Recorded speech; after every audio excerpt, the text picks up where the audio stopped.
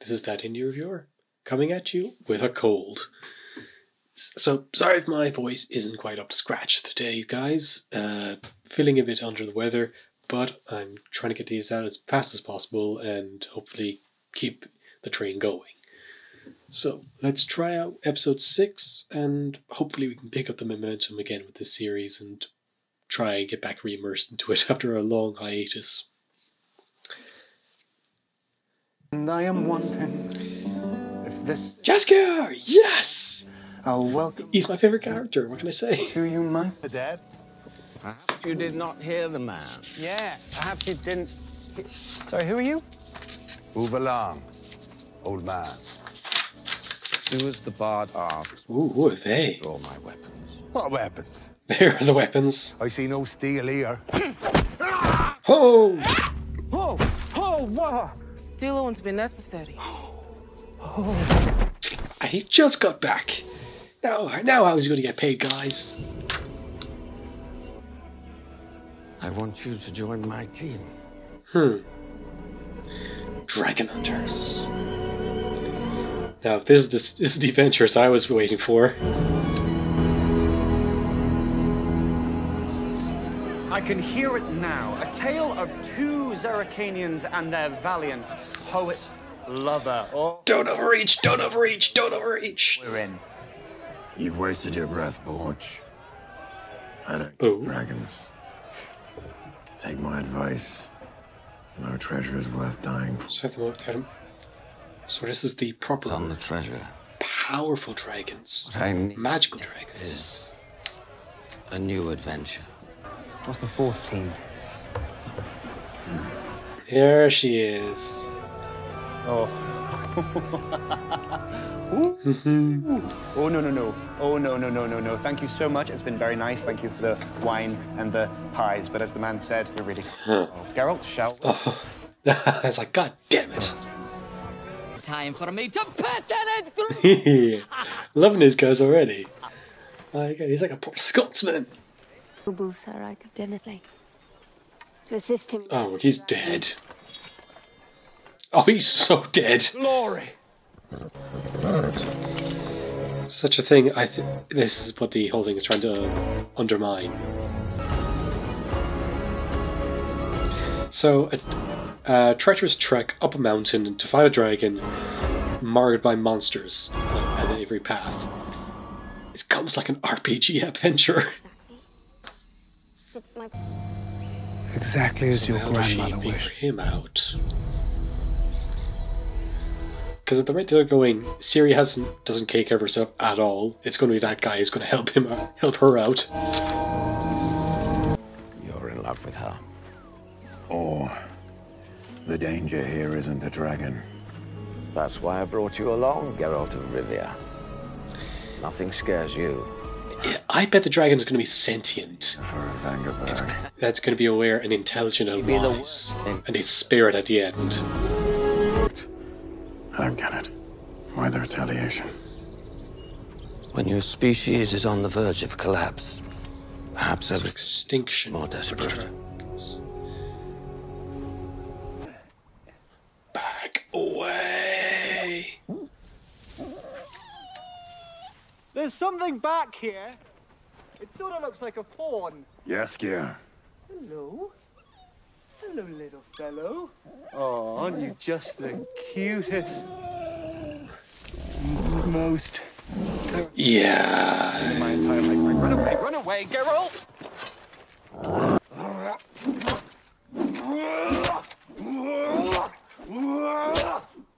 Stop! He's already dead.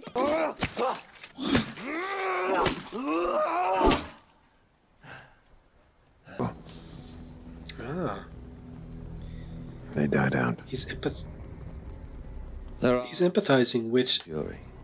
his prey. You're after. Perhaps you should. He's in a town. Just past this thicket of You trees. need to work on your acting skills, dear We Doppler. must find him. To safety. Oh, at least someone has brains. Siri. What is that wearing? Yes, they've worn off, which means Leaving his bows. There's nothing sacred anymore. sound strategy. Surprised you don't see, that's something you don't see often in fantasy. Each other's backs until we reach next peak. Then every man for himself. What say ye? Alright. Let's go. I want to trust you. I want to trust him. Go on, I'll catch up. Yapin, I want to trust you, man. He's so love-struck. A child? What could you possibly want with a child? They took my choice. I want it back. I expect you to understand. I didn't choose to become a witcher. Not sure how I feel about this. Listen. Helmet. Why is he going to so much trouble? I'm special. I don't know how or why, but there's something inside me. Oh! Him. What? Then I'll do it. Wait, no. Damn it! One time the protagonist actually says, kill him, rather than say, no, we must leave him alive. You know, points of Siri for actually doing that, but points off for losing a knife.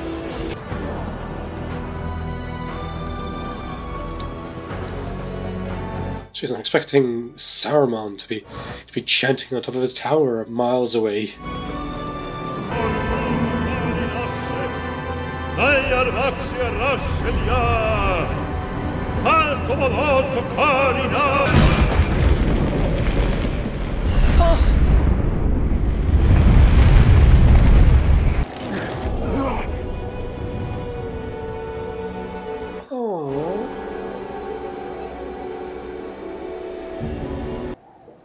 His chanting or his symbols wouldn't have worked. Why don't we leave tomorrow? That is, if you give me another chance. Excellent. Girls, choose a bunk and unpack. So simple. Bigger on the inside tent. Man. Wait a minute. Jessica's outside, freezing his arse off. Poor man. Oh, don't tell me you woke up before and left. Oh, good man.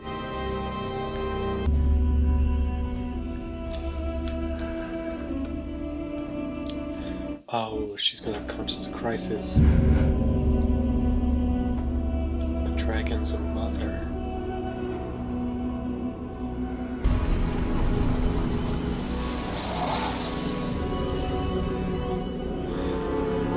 Golden dragon. He was a golden dragon. Sir Witcher and his sorceress. Hello again. Should have seen that coming. Impossible. When the dragoness was injured, her cry was heard by villain Threatenworth.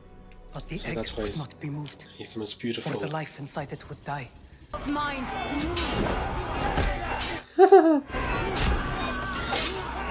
Awesome! Got the dwarves in here.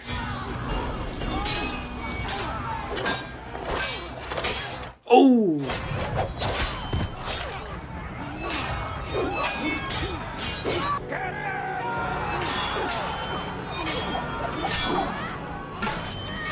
Come on, Yennefer, use more of your magic.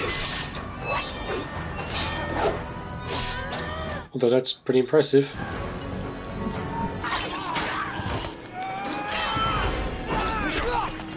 Oh, that's a good one.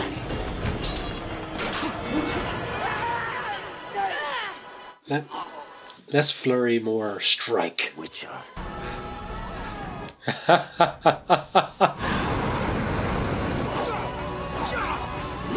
Ooh. Nice save. Good thing she stepped in. I was ready to throw hands.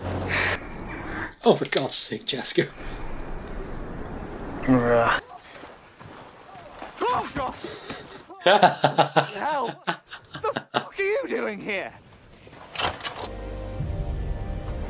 I'll be honest, I didn't really connect with that guy, so I can't really say I'm gonna miss him.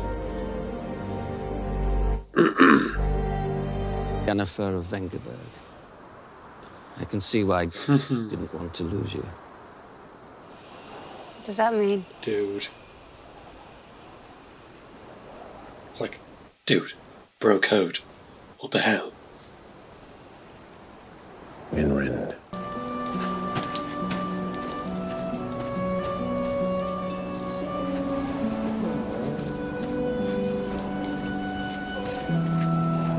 Need to work on that emotion there. And you know it.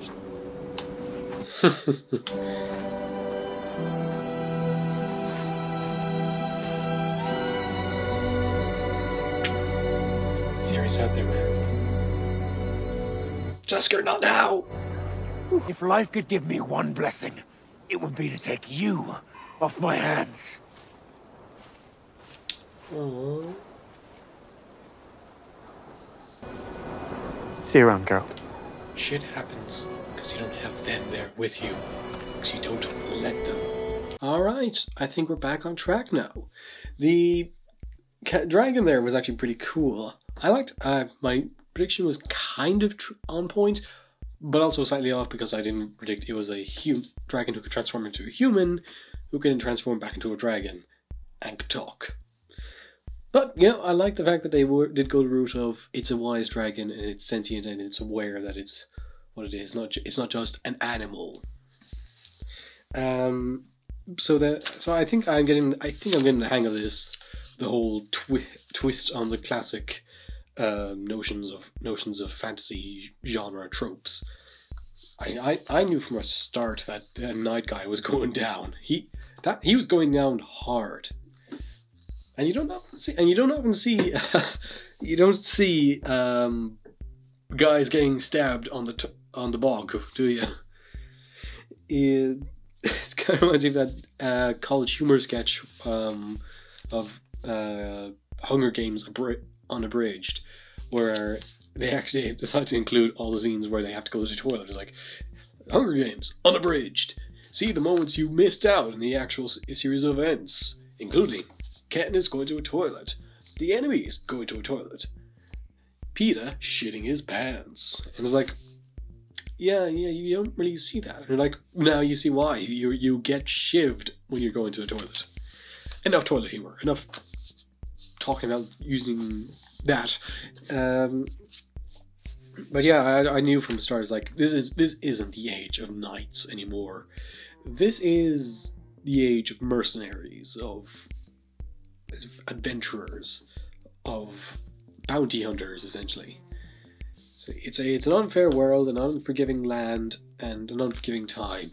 You can't really navigate unless you're willing to bend the rules slightly.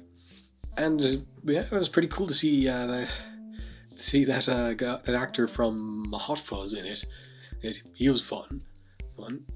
He was the George Merchant, the guy who owns the big house. You probably don't even know what I'm talking about. And then there's also, let's see, Yapen. I like that he survived to the end. I thought, like, hey, that's cool. Wish they could have given the other guys, the rest of his party, something to actually say. You know, they felt like it's just like, well, I'm just going to put this guy in. Not going to give him much to do. I don't kind of remember seeing him kick any ass. That would have been amazing if he showed up with Yennefer and Geralt. And like, this is the dragon. We have to defend it. We have to defend it now. We'll give you some. We'll give you some compensation. Like, feck it, fine. We can't defeat you, but we're going to kick their asses. And it's just all them teaming up against them. Instead, they were just sort of sidelined there for a bit. I mean, Jaskier, I can understand. He was just useless.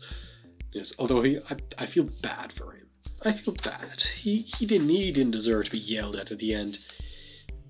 Which kind of gets to the core of what I think this episode was about. This was Geralt trying to become a bit more human. In a way, I think he's beginning to recognize he's lacking a lot of more human tendencies.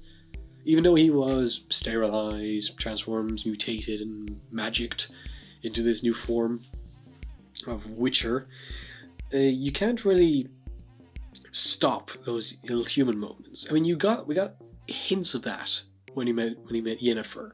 Like, he felt uncomfortable. He was actually feeling an affection for her, and he was while at the same time he's also showing a bit of affection for Jaskier. So here it's a more of a case of he's finally thinking like, oh, I hate the fact that I'm feeling these emotions. It's and you get all these sort of blow-ups.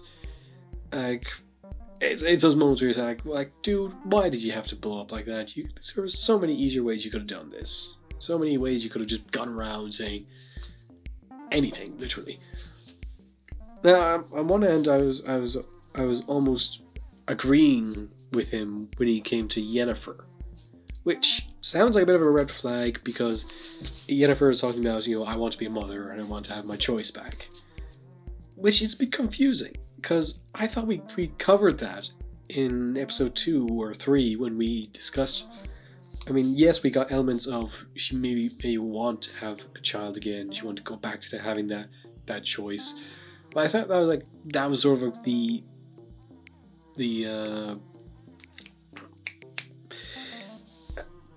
punishment. Well, I would say punishment. I'd say the trial she has to go through. This notion of, yeah, you wanted a child. You can have a child or you can have unlimited power. Both will carry different connotations for how you live your life. I mean, people will be gunning for her for years. People will be trying to kill her child, getting through the child. She have to really divide her focus. Like, I'm coming off as extremely ignorant. But in this scenario, it does come off as yeah, that seems a bit irresponsible. You want to really settle down and raise a child safely in an environment where they can fully flourish, rather than in one where they are potentially going to die at every moment. But I do respect the fact that she does want that choice, and in a way, it is kind of reflective of her character. I want everything, and we as the fan. Well, I say fans. I'm not much of a fan. I won't watch it right now. If I get to the end of the series and say, it's okay. Like, yeah, it's okay. If we get to that point, I'd be like, yeah, okay, I'm a fan. But you get the notion that she is the one who wants everything, and we know how she, at the end, if her and Geralt get back together, they're going to be sharing Ciri. They're going to be raising her. And I was like, that's their own little dysfunctional, bizarre family that they get together. And so, that'd be fun. And it does seem like the case where we're discovering a bit more of Geralt's, not only his humanity, but also what does he want. I think that's what people can find lacking in his character, is the fact that he doesn't know what he wants. He just lives day by day and just doing what he does, but he doesn't know what he wants beyond being a monster hunter and some sort of magic user. And that's what finding Ciri will be. That's what getting with Yennefer would be. That's what forming this little community of friends and followers and companions will get you. It'll give you a sense of purpose. And I like that there was a bit of a parallel with what's his name? Jack Dawes Porch Tree? I must be mispronouncing that. But he seems to be the what I almost think that's what the Witcher could have been. What Geralt could have been. This guy had all unlimited power and all this great prophecy around him and all these great expectations. But yet he still finds, ways to live his life. He wants to live by his own standards, by his own rules. One final last first for him. And then you get these little moments where he's actually has good friends with these Amazonian warriors. I'm sure one of you guys will be down in the comments will be saying they're neat for the Sealies from the island nations of somewhere. Sure, I don't read the books. I should be, but I should be doing more of it. But I have so many other books to read. It seems to be a little bit nuanced. I think there is nuance there, I think there are certainly elements you can find. So I don't think it's necessarily I don't think it's necessarily ignorant of what the characters are about. It's more inconsistent about what it wants to say. But while I'm on the subject, let's also discuss a bit about Nilfgaard. So yeah, Nilfgaard, I think we're finding from here, is sort of religious zealots. I could actually kind of pick that up from when the courtier came to Centra's court, and here it seems to be the case of there are a bunch of religious zealots who worship some sort of ancient deity. There's some sort of dark lord coming, and Ciri's the key to unlocking that unlimited power. That Doppler did a terrible job. I mean, he just gave the game away right off. He had no way of convincing her, and that guy was like immediately like, this guy's nuts. I don't even know him, and I know he's off. And good on them to be like we need to keep him alive. No, we don't. We need to kill him. Like, yeah. Finally, you don't just say like, don't hurt him. All creatures are like, no, he was going to betray me. Kill him. Kill the bastard. But getting back to Yennefer, I'm all over on this in this analysis, but I do feel like there is a bit of inconsistency with her writing. I like the fact that you could live without needing to give birth to a child. I mean, you can find family, unity, and community in other places, but you don't necessarily need to conform to certain values. You don't need to give birth to a child to be complete. You don't need to be married to be complete. And you don't need to be in a relationship to be complete. Here, it could have been a case of, you're one of the most powerful and fierce sorceresses in the world. You don't really need a child.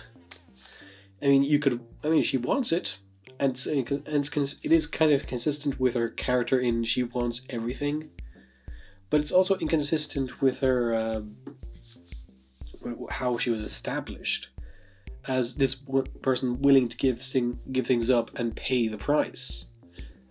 So, yeah, I would have preferred if we stayed on the route of.